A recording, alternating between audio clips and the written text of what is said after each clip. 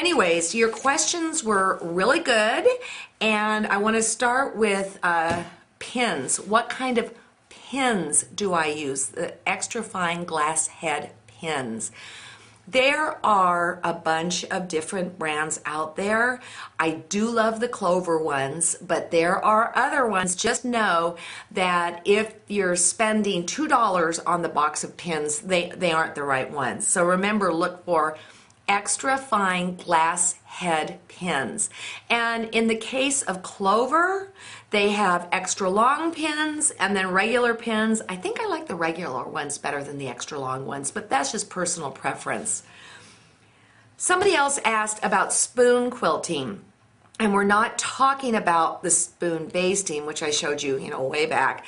It's that Michael James likes to use a spoon to quilt, and he takes one stitch at a time. Look, if it works for Michael James, that's great. Who am I to say what he needs to do? But I think it would take a whole lot longer to do a quilt. So I have not used it, and I haven't used anything on my underneath finger either. I want to be able to feel the needle. Again, that's where the new skin comes in handy. And then when I'm finishing off a thread and I come through the top and I knot it and then I clip it, you're right. It's so that it keeps the wrap of the thread going in the correct direction. So yes, I can't believe I didn't say it, but that's what it's for. Again, if the wrap goes in the wrong direction, your thread will knot and break more easily. And of course, make sure that your thread isn't really long, like 18 inches, that's it, which leads me to another question of, is it double or single? It's single. I do not quilt with double thread. Single. Good question. Means you're paying attention, and I like that. Okay, I mentioned that I can do an 80 by 80 quilt in 6 weeks. Number one, I want to reiterate, I'm on a frame.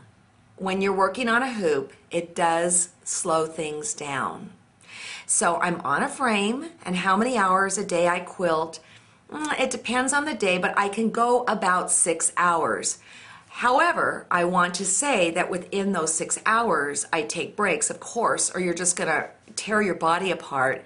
And I also use my dad's frame, which he no longer makes, but you can adjust it, at different levels. So ultimately, I'm positioning myself differently, but also I work on a swivel office chair with no arms, and then I can take the height of the chair and change it. So just even that much of a change puts your body in a different position. Also, the fact I quilt with my thumb makes a big difference.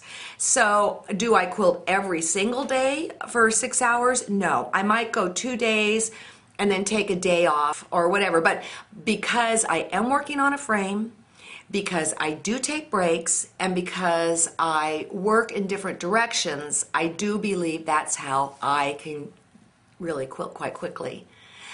Coming up next, you asked about PVC frames.